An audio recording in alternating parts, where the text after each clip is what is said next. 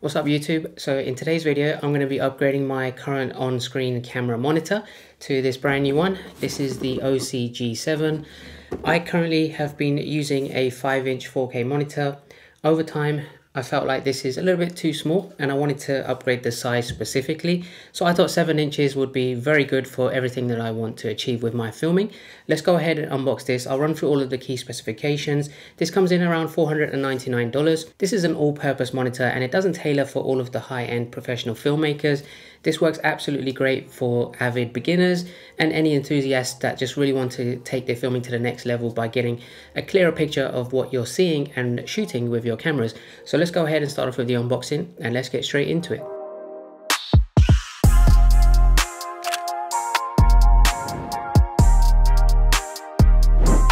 In the box, it comes in this very hard plastic shell carry case.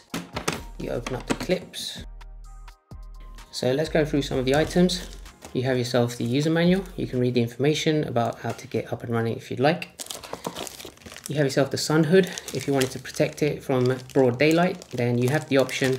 But I think this might not be necessary just because of how bright the screen actually is, and we'll be covering that in this video. You have yourself the DC adapter, which comes with all different plug types. Depending on which country you are pretty much covered. You have a SWIT or an SWIT connection. This is mainly for those that do want to set this up with a professional camera rig. You also have a V-mount plate. So if you didn't want to use an external battery to power this, and if you have a V-mount battery pack that has its own power source, then you can actually put this cover on with the few little screws that come in the packet onto the back of the screen. And the last bit of accessory, you have a cold shoe mount to a tripod ball head magic arm. So you can connect this, and as you can see, this is pretty large. It's very heavy duty. This will be perfect for those that have the very large professional camera rigs that are connected to their camera recorders. But if you wanted one that's just a simple cold shoe mount that sits on top of your DSLR or mirrorless camera, you can buy a small one separately on Amazon, and that's what I'll be using rather than this one. So just bear that in mind, because those tiny ones that you get just to connect it to your camera is not included in the package. And here's the monitor itself. You can see it is a very nice large 7-inch monitor. I'll cover the specs in a second, but let's take a look at the design. Take off the screen protector. So let's go through some of the buttons and ports. You have yourself the menu button there that will control the on-screen display options. On the back, you have yourself the battery slot there, which takes Sony NPF batteries. You also have to purchase these separately if you don't have them at home. You have 2 HDMI ports, an in and out, but this also has 2 SDI ports, both in and out. One thing to note is that if you do decide to use SDI, which yes, for broadcast professional quality purposes will give you better transmittancy, less latency, and just makes it a little bit more convenient for those that do long live streaming sessions with your professional filming equipment, that will be beneficial to use. Again, you would have to buy separate SDI connections yourself to use that. Just note that you can't cross connect the HDMI and the SDI, so you can't do HDMI in with SDI out. You have to either use both SDIs or both HDMIs. You have yourself the power switch there, and this is the DC input just there. And just on the left hand side of the device, you have an SD card slot, which would allow you to update the firmware on this and also connect any LUTs that you wanted to see in live view on the screen itself. On the right hand side, you have a 2.5mm jack remote connection, and then you also have a 3.5mm jack headphone connection port there. On the bottom and top, you have a 1/4 20-inch thread to connect this to a tripod or a ball head to mount this in either direction, either top down or bottom up. Now just for a comparison, this is 7-inch, my previous one was 5-inch, and you can see the big difference in size. This will make it so much easier, especially at maybe longer distances, to see what you're actually shooting, and that is actually quite important to me. There's a couple of use cases that I'm going to showcase in this video of shooting with this monitor. So before we go ahead and do that, let's go ahead and set it up. But there's also a few things you would need to get up and running very quickly to set this up on your mirrorless or DSLR camera, just as a basic setup, and to use wirelessly without the DC adapter. And to do that, you will need to purchase these 3 additional things. Like I mentioned, if you didn't want to use that very large magic arm that comes in the box, I went ahead and purchased a nice cold shoe to tripod mount, which has a 1/4 20-inch thread there. You can just use this to mount the monitor on top of your camera very quickly and easily. You would need a HDMI to micro HDMI cable, or whichever cable fits to your camera. This doesn't come in the box as well, but if you prefer to use an SDI input, then again, you would have to purchase that separately. Then I also have a pack of 2 Sony NPF batteries, and for each of these, I will also leave a link in the description if you wanted to maybe buy some of these separately as well to get you up and running very quickly. Okay, so I've just set it up, and as you can see, I've got the HDMI cable in the HDMI in, connected to the micro HDMI port on my Sony a7C, mounted on my little cold shoe tripod mount, and I have the Sony NPF battery just connected there. Now, just before I turn it on and go through some of the on-screen display menu items with this monitor, let's take a look at some of the key specs. Now, this is 7 inches, and as you can see, it's a very nice size, so you'll get a very clear picture of everything you've got a live view feed on. This is actually 3000 nits of brightness, which is one of the brightest monitors out there at this size, and I'm going to be testing this outdoors as well when it is really sunny. At that brightness level, you definitely won't even need to use the sun hood. It's going to be super clear. Indoors, you can just turn the brightness down, but outdoors it will give you one of the clearest pictures of the live view when you are in broad daylight.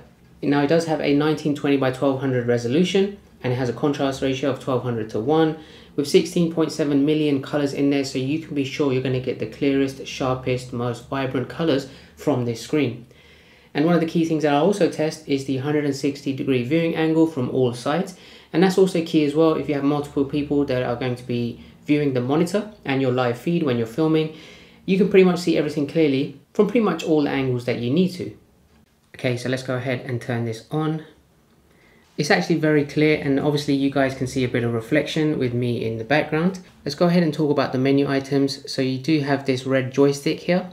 If you hold it down for 3 seconds to the left, this will bring up the main menu. The first time you turn on the monitor, you may see it maybe stuck on the Osee logo. You have to change the input source. By default, it was at SDI, and I had to go into this menu to change it to HDMI to be able to see the 4K output.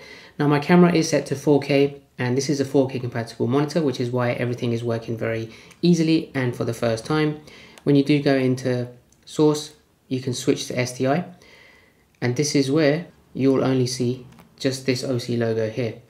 Now, it's very easy, so I'll just hold the menu button to the left, go back into input, and change this back to HDMI. Okay, so let's dive a little bit deeper into the other menu items, and I won't spend too much time going into them. You do have controls for volume because this has inbuilt speakers, so you can have volume out from here as well. Backlight is where you can change the brightness levels. So currently it's set to 2. If I go into here, this is 3, and this will go all the way up to 10, which right now it's quite difficult for you to see through my phone, which is currently recording this screen, but this is absolutely bright, and I wouldn't recommend you going up to this level of brightness indoors. For me, 2 is absolutely fine indoors, but when we go outside, I'll take it up to the max 10, which will be the 3000 nits, and see how that performs in broad sunlight. Then you can also rotate the display if you do mount this in various different positions. Then you also have anamorphic, DSLR scale, status display, calibration LUTs, language, monitor info, and firmware update. You can load LUT files via an SD card from here. Now, I've got an SD card here which I've put 7 cube files in there, which are LUT files that can be loaded onto here. It's very simple. You slot it into the SD card slot there. You go into execute load LUT file, and you should be able to see all of the cube files that are on your micro SD card. So you can go into user, camera, or calibration. So I'll go into user. Now, I know you can't read that clearly because of the exposure levels on my phone while I'm recording. Let me just take the exposure levels all the way down so you can actually see what it says. So you can see that says SD card, and when I select this, this will bring up my 7 cube files, which are various different LUT scenes that I've loaded onto the SD card, which you can then execute and load onto the screen in live view. So I'll just bring the exposure levels back, and then you can assign them to a particular user once you've selected that. So it's very quick and easy to load your LUT files and then assign it and see everything in live view. And then you also have the final option, which is factory reset. So if you wanted to take away all of the custom settings and all of the files maybe you've loaded to your user profiles, then this is where you can do it from here. Now, you're probably wondering, where are the settings for the main monitoring features that overlay on top of the actual live view? So if you go back to the live view feed here, all you need to do is press the menu button once and go down into add new tool. And these are all called tools. So these are the ones that you would expect from a monitor like this. So you have aspect, save, center, crosshatch, level for all of your framing. Then you have all of the expose settings that you can also add on top of your live feeds, and I won't go too much into them because you are probably familiar with a lot of these. Then you can also do focus assist and peaking as well. You also have some options for look, like an audio meter, and you can do an image resize. Now you can add as many tools as you want to something called a scene. So if I back out, you'll see on the bottom left here it says 1.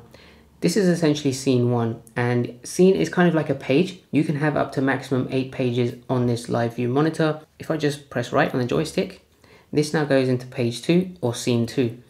If I hit right again, it will go back to 1 and it does a loop.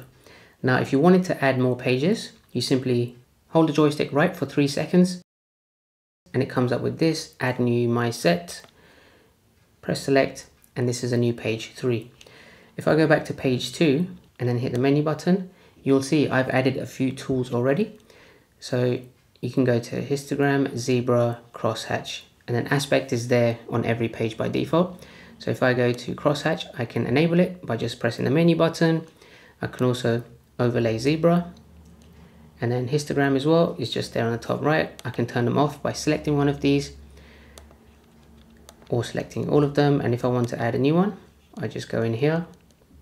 Let's go ahead with waveform. That will also get added to the list on there, and then I can select it to get the waveform come up on the screen in the live view. So this is a very good way to add custom tools for various different scenes as kind of like pages. So if you want to particularly see a set of tools on a live shoot, for example, then you can set them to one particular scene. And if very often you'd like to see a different set of tools on a different type of shoot that you might do, then you can set that to another scene page. So that's very convenient as well if you wanted to have multiple different pages that have different tool sets like this.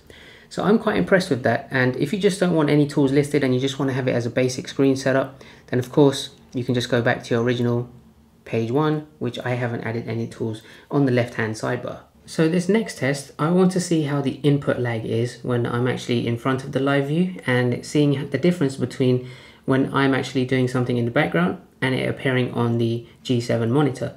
So let's go ahead and do a test. Now as you can see, I'm just waving and there's a very tiny lag here and latency, but overall it's actually working very well. And it's as I would expect for a monitor, and pretty much any monitor that I've used in the past that is operated via HDMI. Now just note, if you do use an SDI connection, the latency will be even less, so you will get more accurate depiction of the scene compared to the view on the monitor. But overall, I'm very happy with this, and it's almost in real time. Now one other use case that I have for this monitor is setting it up with my desktop rig here, as you can see. And I've actually linked it to my iPhone 14 Pro Max as a top-down view for when I'm doing unboxing videos, connecting it via HDMI and the Lightning to HDMI adapter. So here's how the wires work. So you can see I've got the HDMI cable to the HDMI in at the back. I can use DC power if I just leave it set like this, but I've just left the NPF battery in for now.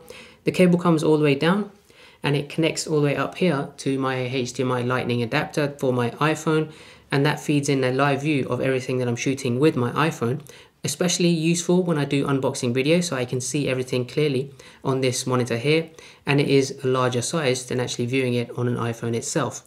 However, you'll notice that this doesn't fill the entire screen, and of course that's got a lot to do with the output coming from the iPhone rather than a DSLR or mirrorless camera. But you can make some adjustments. So if you go into the main menu, you can go into DSLR scale, and from here currently it's set to none. I can change that to Canon 5D, and you can see it almost fills the entire screen, but then it also does the same for Canon 7D, and then it also goes back to none, which shrinks the video down a little bit. So I can set it to this, and now when I go back, it's a much larger view, and there we have a much cleaner view of looking at my footage when I'm recording directly from my iPhone 14 Pro. And this is kind of like a semi-permanent place to put the monitor, just to have as a second monitor to my existing monitor that sits on the shelf back there, which will show the live feed from my mirrorless camera at the same time. So I can have 2 shots running at the same time, and I can see myself both on separate monitors.